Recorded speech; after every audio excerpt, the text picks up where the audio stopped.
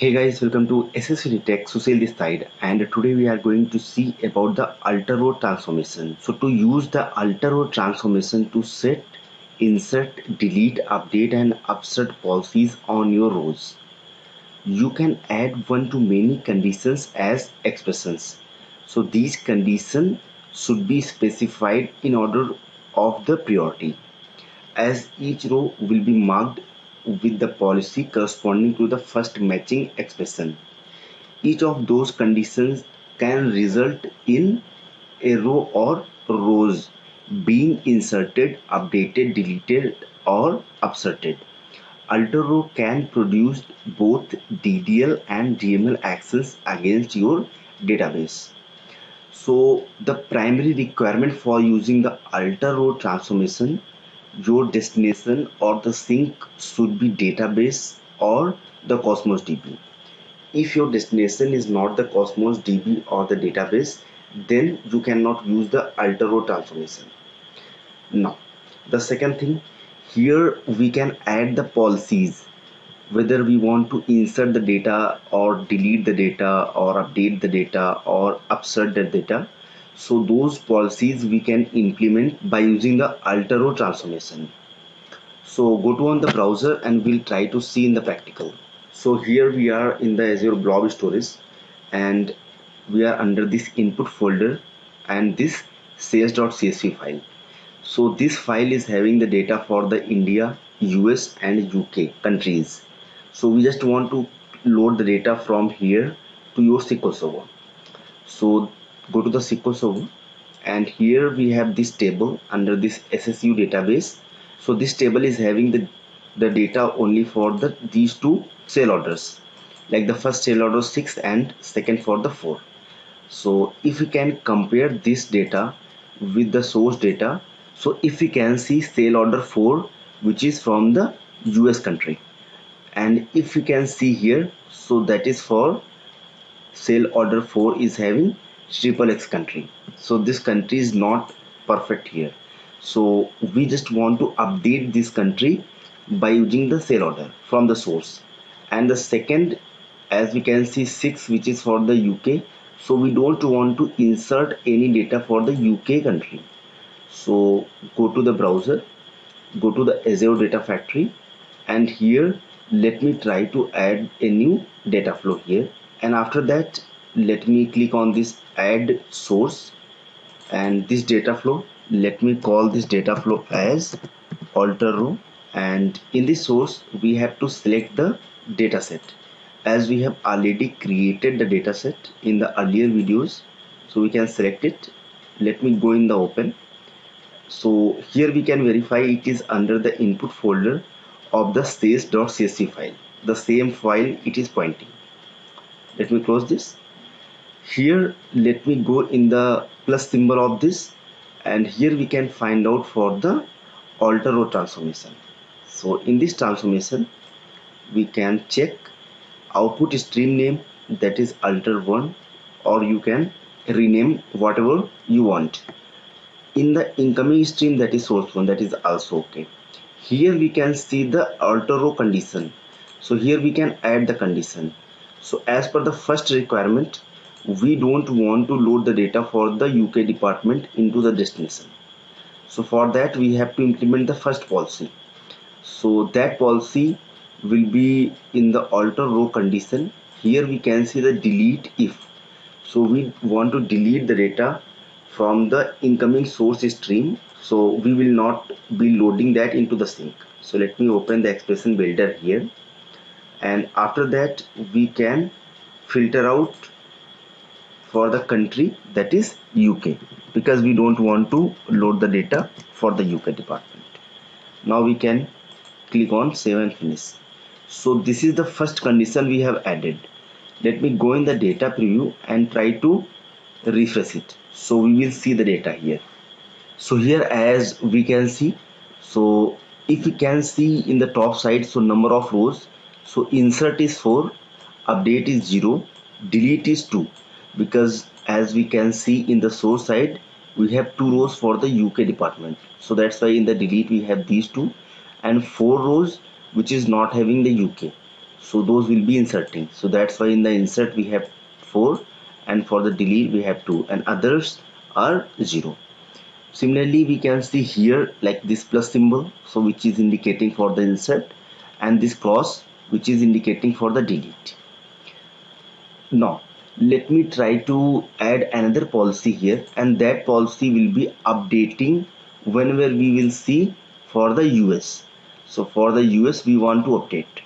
So here we can add one more policy by clicking on this plus symbol. Here we can see update if. So we want to update this whenever we will be having the country that is US. So we can write the US and then we can save and finish. Let me go in the data preview again and we'll try to refresh it. So as here we can see in the top side we can verify insert is 2, update is 2 and delete is 2. So because we have added the policy for the US for the update, so that's why these 2 rows are considering for the update and the last 2 is for delete. So we don't want to load that into the destination, and first 2 for the insert. So this is something we can do by using the alter row transformation. Let me add sync here, so we can directly load the data into the sync location, and under this sync we can select the data set. So as we have already created the data set for the same, so we can select that. So we have selected here. Now we can go in the mapping. Instead of auto mapping we have to off this, so it will be going to map manually for the source and destination. Go to the setting, and under this setting we want to update as well. So we have to select this checkbox that we can see here. So we are going to allow inside the database for the update. If we are going to update, then it should be based on certain condition. So what is that condition? So that condition is based on the column which is the SOID, that is the sale order ID. So by using the sale order ID we just want to update into the destination.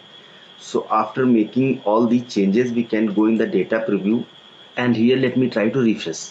So we will be going to see whatever we are going to discuss. So here as well we can see first row, 2 rows are going to insert, next 2 rows are going to update, and last 2 will be not inserting into the destination. Let me try to publish this quickly, and after that we are going to create a new pipeline for executing this.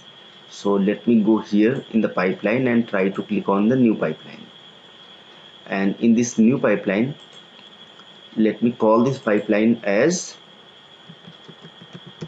pipeline alter row. After that here we can find out the data flow activity for executing the data flow for the alter row. So after that we can directly go here in the setting and try to select the alter row that we can see here. Now we can try to click on this debug to execute this data flow. So once it will be executing, your data should be loaded into the destination and updated as well. So pipeline executed successfully.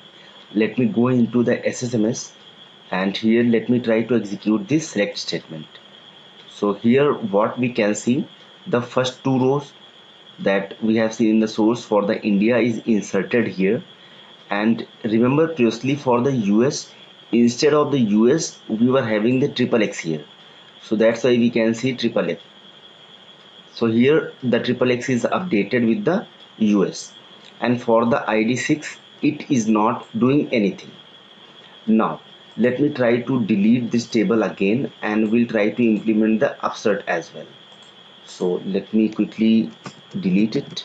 So delete from this table, and after that let me try to insert it. So before going to insert, let me update something here. So this might be 22 and